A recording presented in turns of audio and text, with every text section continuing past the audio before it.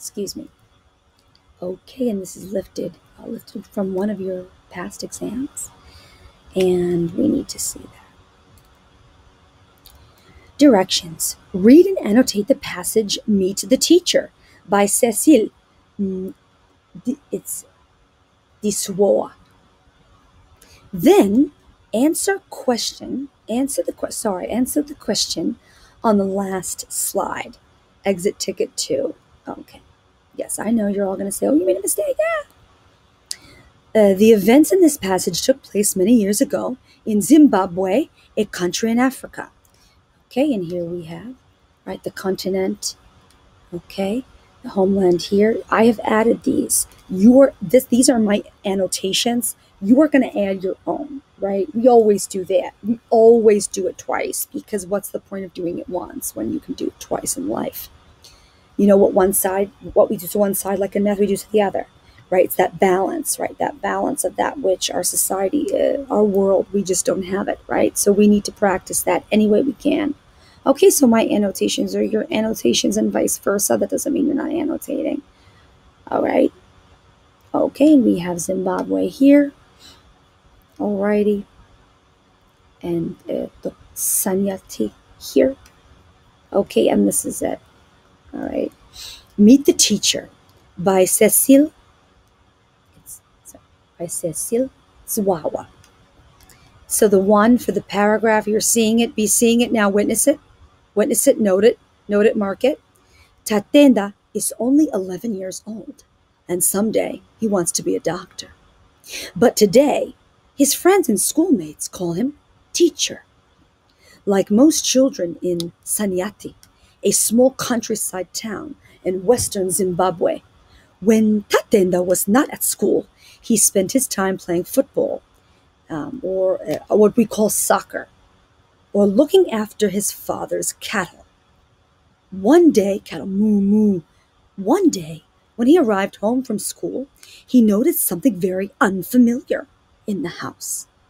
Okay, so we're noticing the shifts here. Okay, transition, but, okay, mira, doctor, today, right? So, someday, doctor, today, teacher. So they're already outlining the theme here. The theme is coming. It's coming right up. Okay, it's coming right up. Let's not miss it now. At first, he thought it was a television. When his mom told him it was a computer, Tatenda became very angry. What use was this machine? The computer sat idle. Lonely, I'm so lonely. There is nobody to call my own. Tatenda did not know what to do with it. His father did not know what to do with it. In fact, nobody in the neighborhood knew what to do with it. Then, one day, Amina, Tatenda's cousin, came from her home in the capital city of Harer for a visit. She taught Tatenda how to use the computer. At first, notice the transition. Lots of changes here, lots of characters. Okay, just notice the urgency. It seemed like all nonsense to Tatenda. I was always pressing the wrong button, he admits. But he persisted because he was very eager to learn how to use it properly. By the time Amina returned to Harer, Tatenda was able to use the computer on his own. The shift, now it's coming. Notice the climax, notice the shift, now it's coming up. Meanwhile, another transitory word here, Tatenda's friends were wondering what had happened to him. He no longer came out to play soccer with them. And if he did come out to play, he only played for a short while. His friend, Sadie, said he always had some reason to go home. We were all puzzled.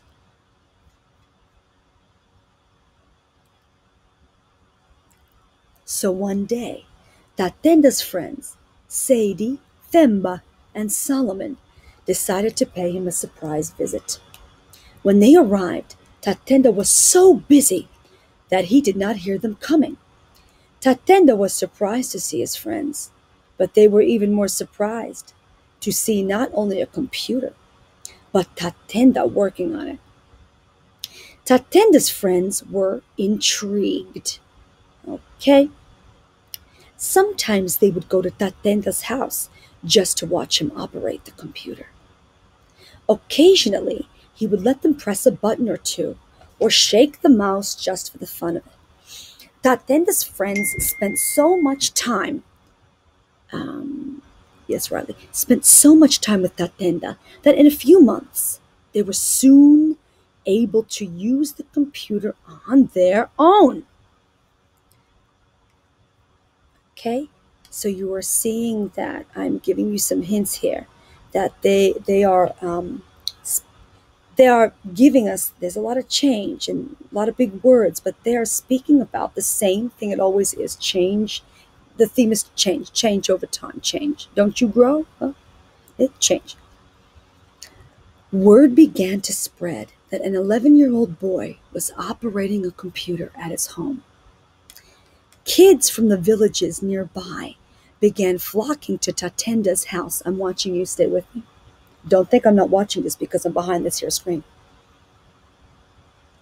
We're not playing with handsies or Legos or hoo-ra-ha while we're doing the ELA.